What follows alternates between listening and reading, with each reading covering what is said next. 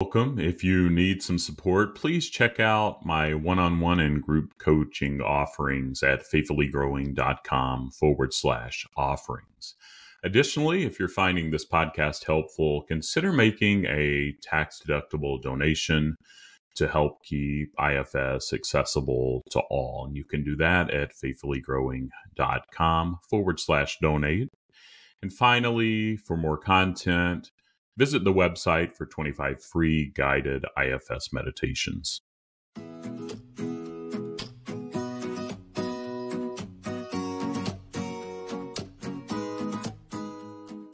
Welcome back to IFS Meditations and Insights. I'm Tim Fortescue, here to help foster spiritual wholeness and healing through an internal family systems lens.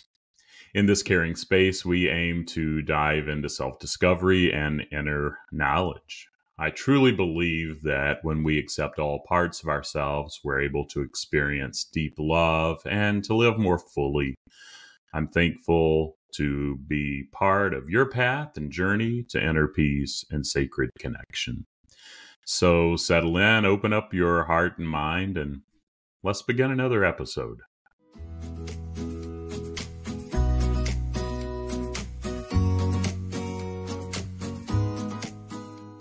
Before I jump into our content, just want to ask you, how are your parts? And how have they been this week? I know that I noticed one of my firefighters, a kind of a funny story now, that last weekend I was at home with my twin daughters, and my wife had left doing errands and things for our older two kids. And I decided to go on a little adventure. And actually, I found out that this was a firefighter, one of my little parts that can tend to be reactive, that got a little too reactive and maybe was in more of an extreme role. But my wife left, and I asked the girls if they wanted to go on a little ride. And we live on a property here that has an old rugged road. Used to be a road, not a road now, especially not for minivans. And my firefighter found that out. But I said, why don't we drive down to where we have a little swing in the trees? I think the van can make it down there. And so I start down the path and realize later this was my firefighter kind of taking charge. And you've heard me talk about driving the bus. Well, he was driving the minivan this time, and we go down this path, and then I stop just to see how we're doing, if it's possible to back up, and the wheels just spin. And my girls are just smiling, having fun. Actually, my girls are about 7. It's probably about the age of my firefighter, who was having so much fun. So I decide, well, let's drive down the path a little more, see if we can gain some traction. Stopped again.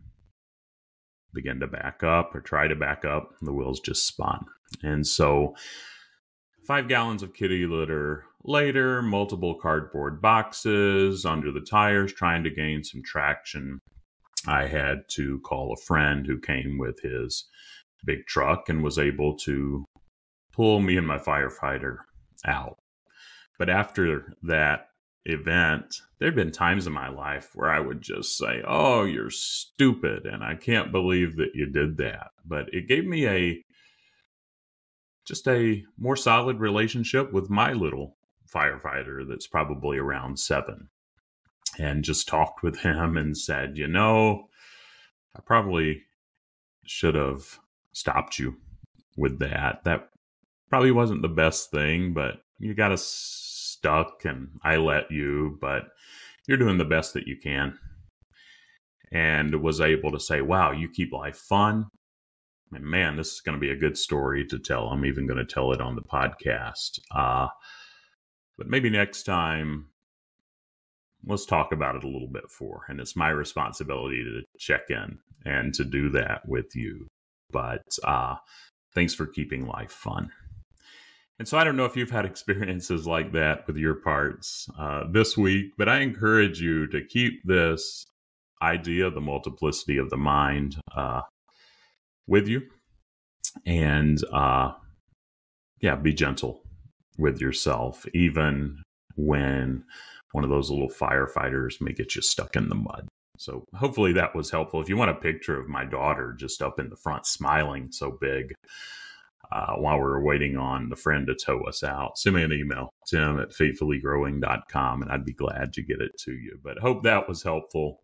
Stay curious, be gentle with yourself, even those firefighters that tend to make life interesting.